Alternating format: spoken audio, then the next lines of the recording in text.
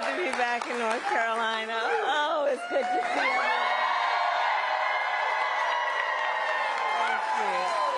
Oh, it's good to see everyone. Good afternoon, everyone. Please have a seat if you have a seat. Please have a seat. Mike D, so Mike D's Barbecue, let me tell you one of the biggest fans of Mike D's Barbecue. My husband, Doug Emhoff.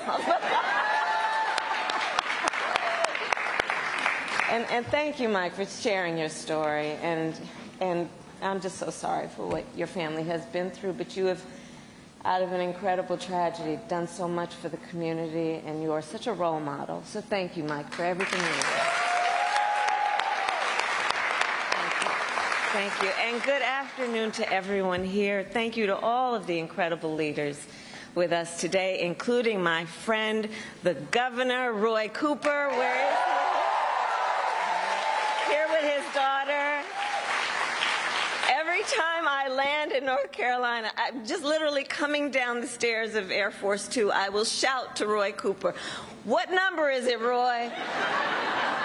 And today he shouted 16, which is the number of times I've been in this beautiful state since I've been vice president. Every time. I want to thank your next governor, Attorney General Josh Stein. He's doing incredible work. He's going to be an extraordinary governor. Representatives Adam, Manning, Foushee, and Nickel, thank you all for your support, for your friendship, for your leadership. Chair Thomas of the Wake County Board of Commissioners, thank you for all that you do. And to all the leaders that are here today, including the students and instructors here at Wake Tech North.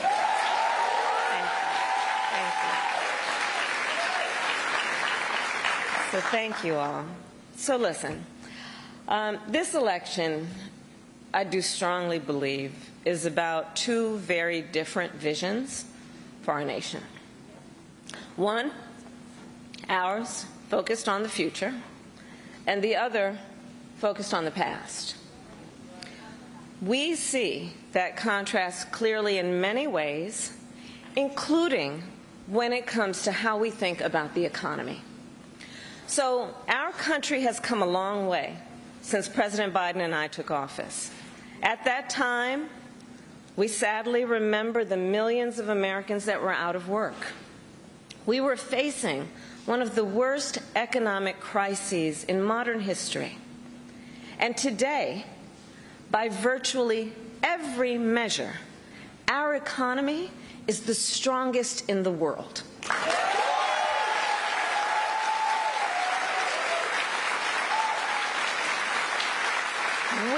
Created 16 million new jobs. We've made historic investments in infrastructure, in chips manufacturing, in clean energy. And new numbers this week alone show that inflation is down under 3%.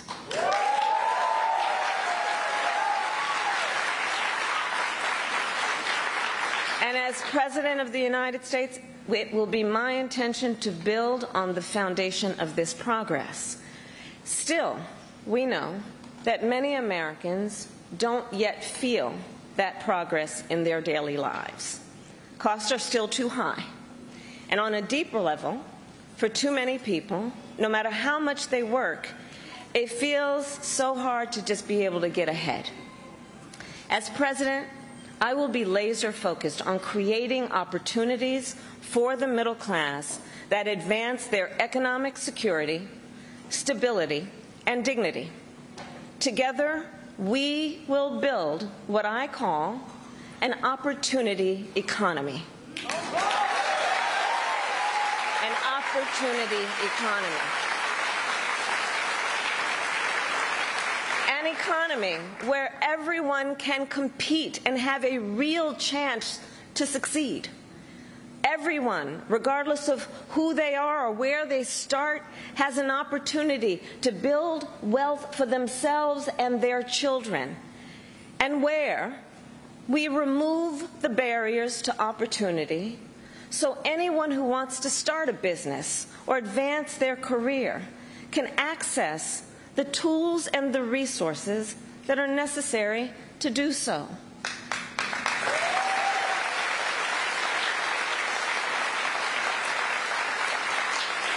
I will focus on cutting needless bureaucracy and unnecessary regulatory red tape,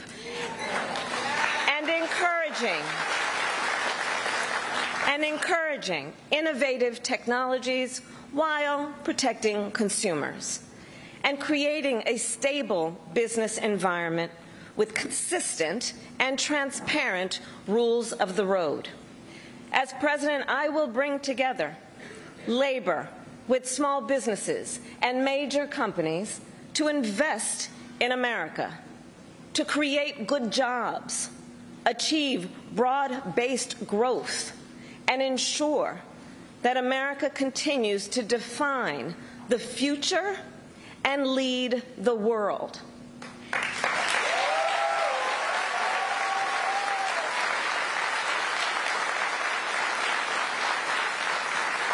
And key to creating this opportunity economy is building up our middle class.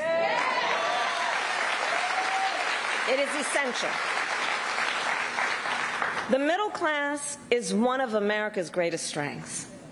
And to protect it, then, we must defend basic principles, such as your salary should be enough to provide you and your family with a good quality of life.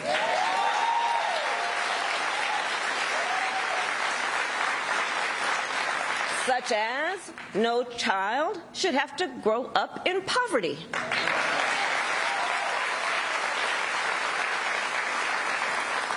Such as after years of hard work, you should be able to retire with dignity.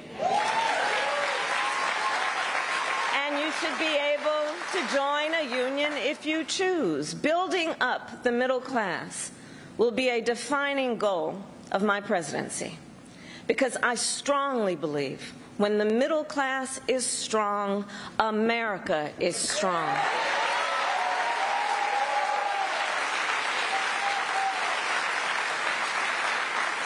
So in the weeks to come, I will address in greater detail my plans to build an opportunity economy. And today, I will focus on one element that's on the minds of many Americans as they pay their bills at the kitchen table or walk the aisles of a grocery store. And that is lowering the cost of living.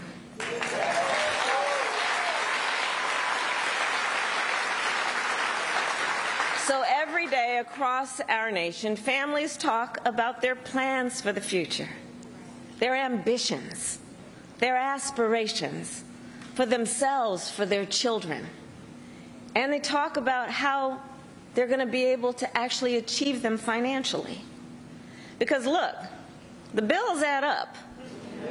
Food, rent, gas, back-to-school clothes, prescription medication. After all that, for many families, there's not much left at the end of the month. I grew up in a middle-class household. For most of my childhood, we were renters.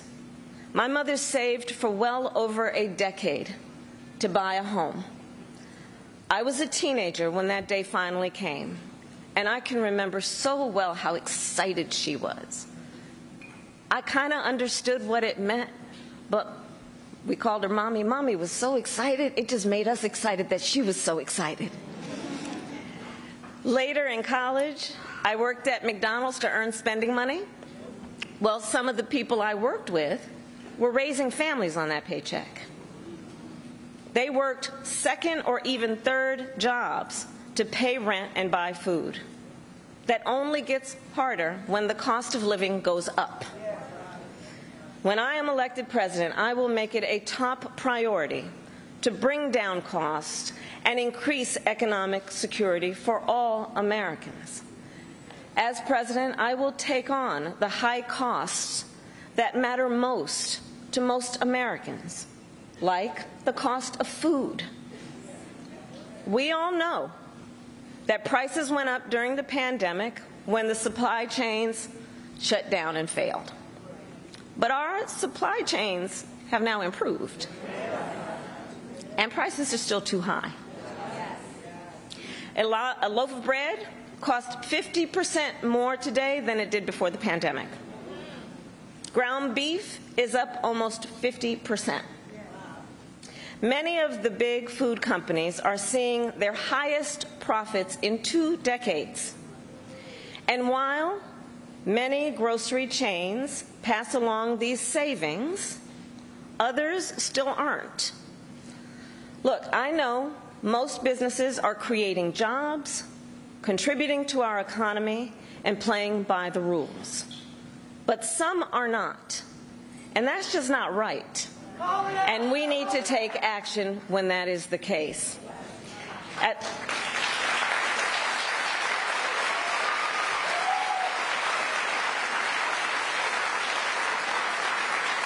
As Attorney General in California, I went after companies that illegally increased prices, including wholesalers that inflated the price of prescription medication, and companies that conspired with competitors to keep prices of electronics high. I won more than $1 billion for consumers.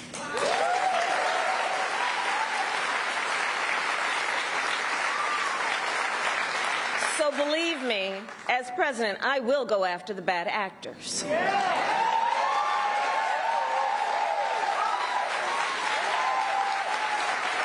And I will work to pass the first ever federal ban on price gauging on food. My plan will include new penalties for opportunistic companies that exploit crises and break the rules, and we will support smaller food businesses that are trying to play by the rules and get ahead.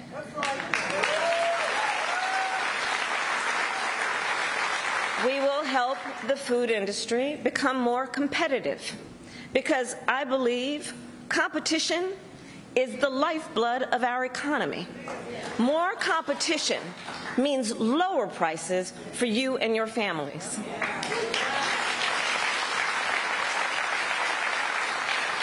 Now compare what Donald Trump plans to do. He wants to impose what is, in effect, a national sales tax on everyday products and basic necessities that we import from other countries. That will devastate Americans. It will mean higher prices on just about every one of your daily needs.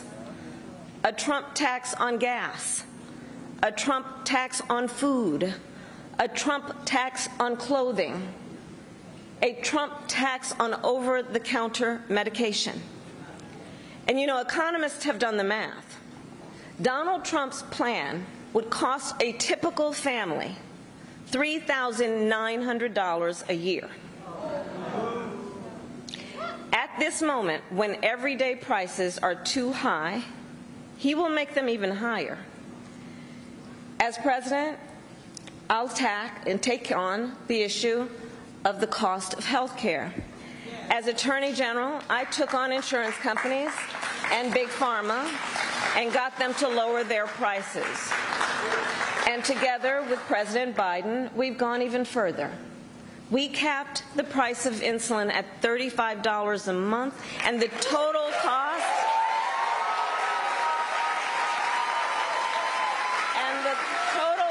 of prescription drugs at $2,000 a year for seniors. We let Medicare negotiate lower drug prices for seniors. And just yesterday, we announced that we are lowering the price by up to 80% for 10 more life-saving drugs.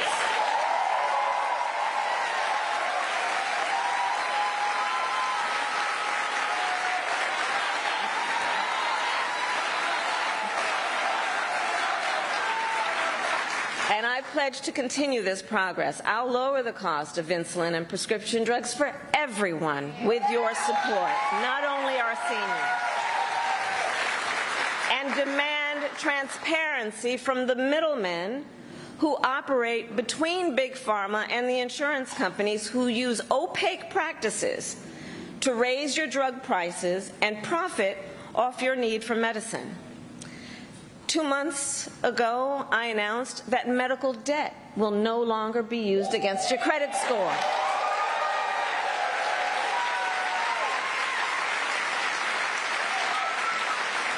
And I will work as president with states like here in North Carolina, Roy Cooper, thank you again, to cancel medical debt for more and more, millions more Americans.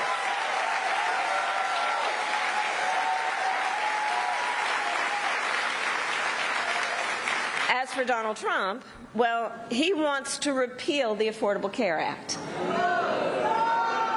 which 45 million Americans rely on. 45 million Americans rely on it for health care.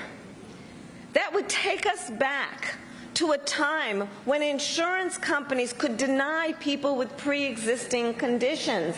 We all remember what that was. And we're not going back.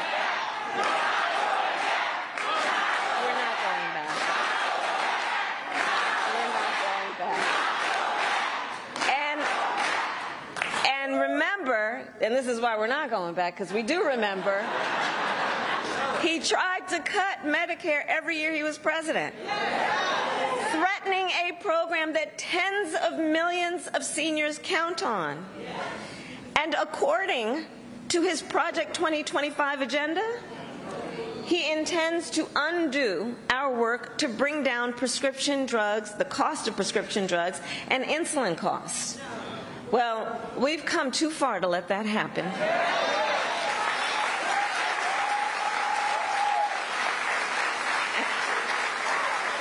So we're not going back on that, and let's talk about the cost of housing. So now, the housing market can be complicated, but look, I'm not new to this issue. As State Attorney General, I drafted and helped pass a homeowner Bill of Rights, one of the first in America. And during the foreclosure crisis, I took on the big banks for predatory lending with many of my colleagues, including Roy Cooper, and won $20 billion for California families when I was Attorney General.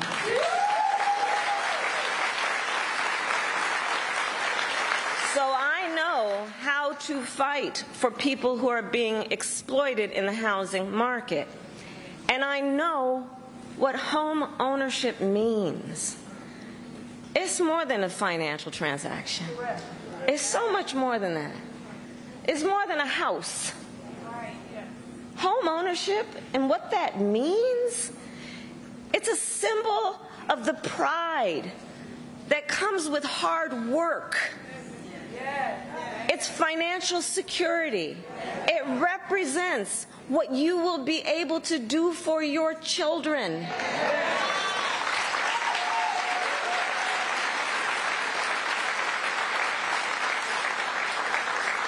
Sadly, right now, it is out of reach for far too many American families. There's a serious housing shortage. In many places, it's too difficult to build, and it's driving prices up. As president, I will work in partnership with industry to build the housing we need, both to rent and to buy. We will take down barriers and cut red tape, including at the state and local levels.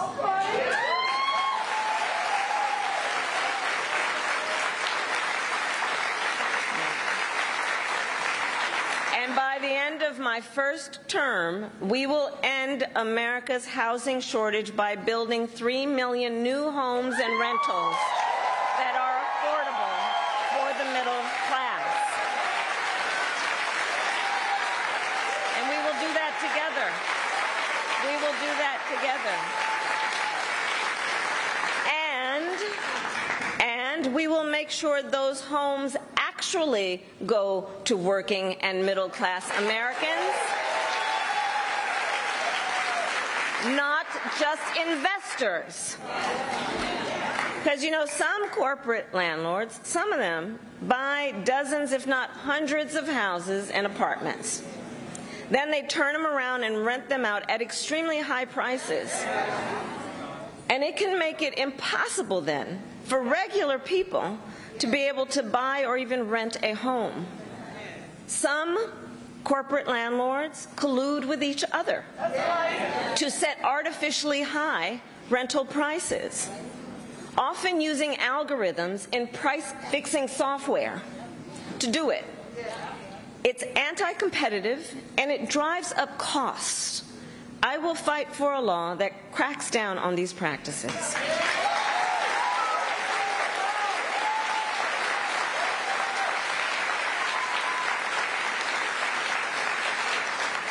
We also know that as the price of housing has gone up, the size of down payments have gone up as well.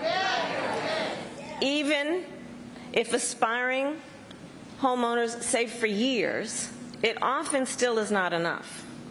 So in addition, while we work on the housing shortage, my administration will provide first-time home buyers with $25,000 to help with the down payment on a new home.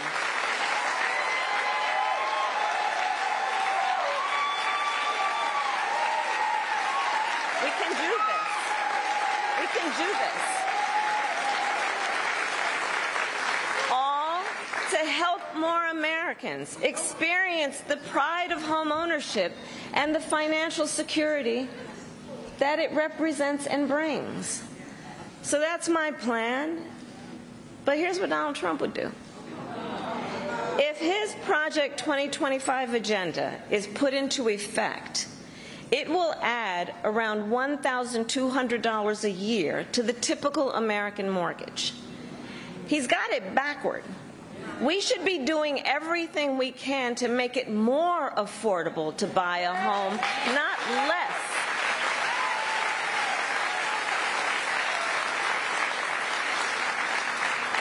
Finally, there's one more way I will help families deal with rising costs, and that's by letting you keep more of your hard-earned money.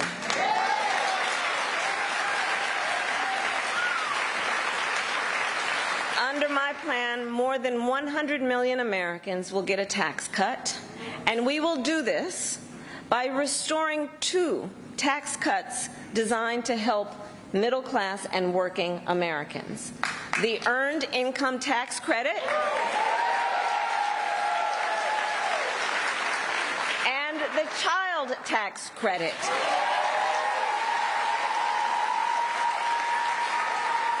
Through which millions of Americans with children got to keep more of their hard-earned income. We know this works and has a direct impact on so many issues, including child poverty. We know it works. So as president, I'll not only restore that tax cut, but expand it. We will provide $6,000 in tax relief to families during the first year of a child's life. Now think what that means. Think what that means. That is a vital, vital year of critical development of a child. And the cost can really add up, especially for young parents who need to buy diapers and clothes and a car seat and so much else. And we will do this while reducing the deficit. Compare my plan with what Donald Trump intends to do. He plans to give billionaires massive tax cuts year after year. And he plans to cut corporate taxes by over $1 trillion, even as they pull in record profits. And that's on top of the $2 trillion tax cut he already signed into law when he was president, which, by the way, overwhelmingly went to the wealthiest Americans and corporations and exploded the national deficit. You know, I think that if you want to know who someone cares about, look who they fight for. Look who they fight for.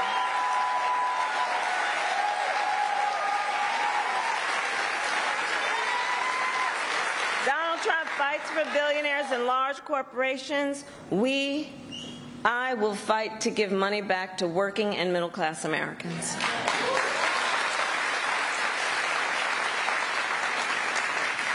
So I'll end with this. 2 days ago, Donald Trump was here in North Carolina. He said he was going to talk about the economy.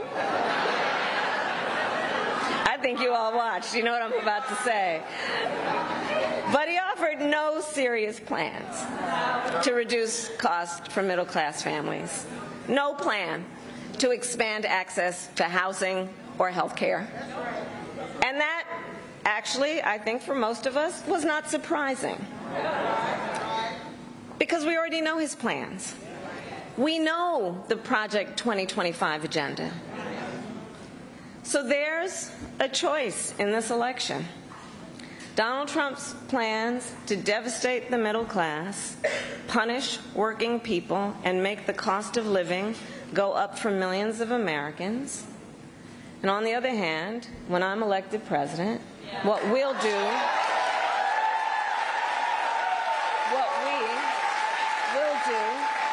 to bring down costs, increase the security and stability financially of your family, and expand opportunity for working and middle-class Americans.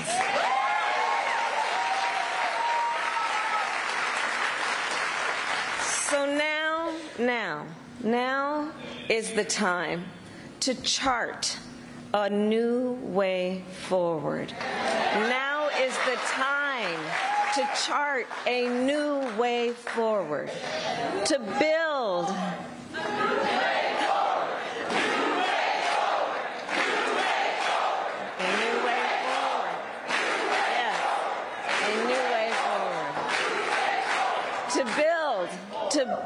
an America where everyone's work is rewarded and talents are valued, where we work with labor and business to strengthen the American economy, and where everyone has the opportunity not just to get by, but to get ahead. So I thank you, North Carolina. We're going to get this done. And with your help, God bless you, and God bless the United States of America. God bless you.